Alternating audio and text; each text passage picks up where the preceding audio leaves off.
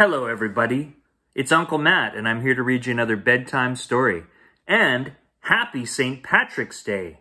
Yes, today is St. Patrick's Day. I'm wearing green to celebrate. And I don't think I'm Irish, but I like to celebrate these days anyway. So, tonight's story is about St. Patrick's Day. Here it is, St. Patrick's Day by Carmen Bredeson. And this book was copyright in 2003.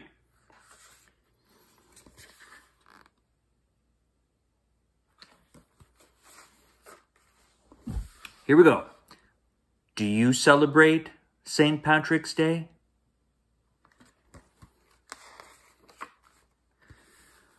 St. Patrick's Day is March 17th.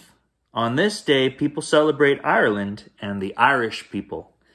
Ireland is an island. I live in an island. Near Great Britain. An island has water on all sides.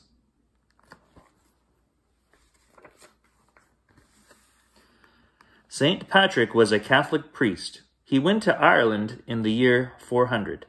He taught the people about the Catholic religion. He helped build many churches.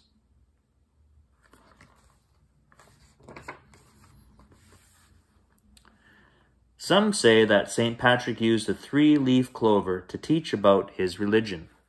A three-leaf clover is also called a shamrock. Many people say that a shamrock with 4 leaves is good luck.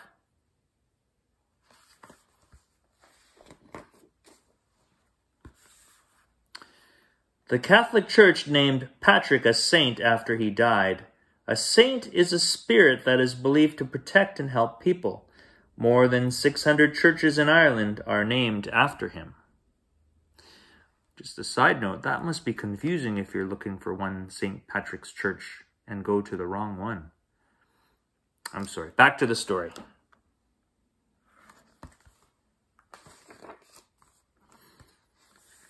Ireland is called the Emerald Isle. Emeralds are green gemstones. Ireland is called the Emerald Isle because Ireland is called the Emerald Isle because the countryside is so green with plant life.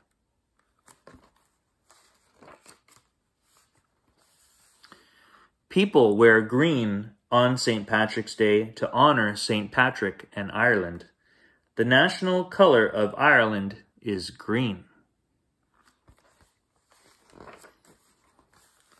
There are parades and parties around the world to celebrate St. Patrick's Day. In Chicago, Illinois, the Chicago River is dyed green.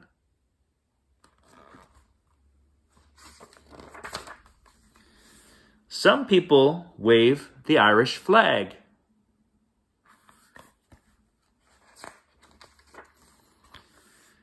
Everyone is wearing green. This girl has shamrocks painted on her face.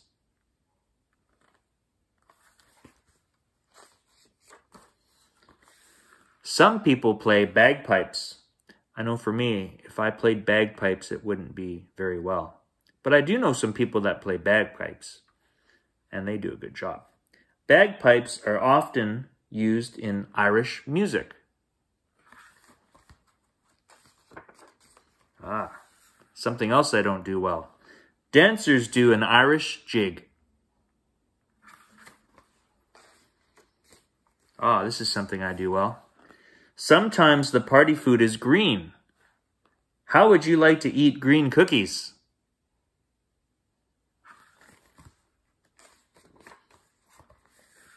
You do not have to be Irish to celebrate St. Patrick's Day.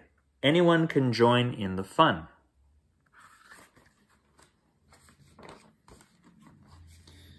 All right, here's some words that are in this story. Words you know.